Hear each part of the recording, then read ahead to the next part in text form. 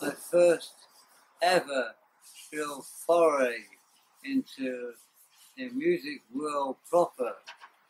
It was a guy that I didn't know at the time, was very quite unique in many, many ways.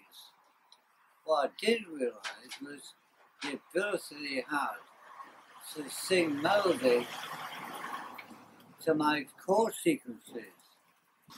And no one was able to create songs that meant something with intelligent lyrics, delivered in the right delivery of those lyrics that gave it a meaning and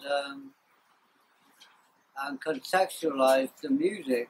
Gammer singing, his vocals, his melody, his interpretation of what the music was trying to say in its own funny little way, which it couldn't possibly say because it was so obscure and unpredictable and weird.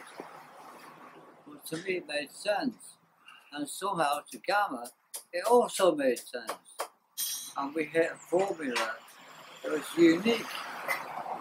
It baffled everybody because it didn't fit in any box, any category. It was unlike anything that had ever been done before. It was serious music.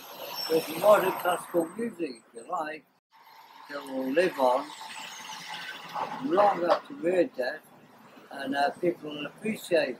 But you won't be able to date it. You can't date my music. You can't date Gammer's music either. It doesn't come from any particular era or genre or anything.